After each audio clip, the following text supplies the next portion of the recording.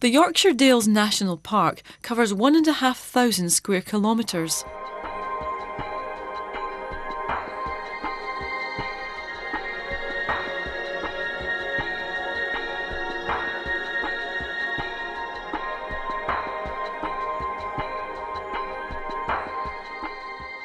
Different parts of the park have different surface rocks.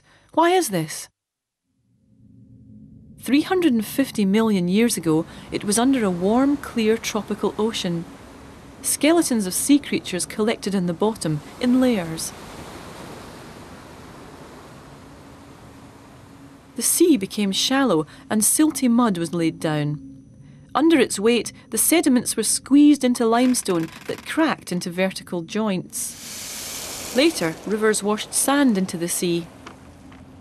The mud hardened into shales, the sand into grit and sandstones. Then layers of younger rock built up on top.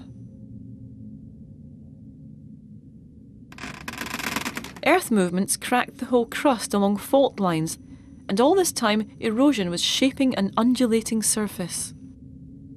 Then in the last few million years, great ice sheets scraped away at the landscape.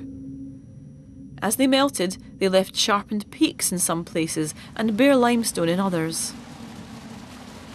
And the meltwater continued to run off over the fault line, cutting deep coves and gorges. Since the last ice age, humans have changed the landscape too. If people hadn't settled here, this would be ash forest.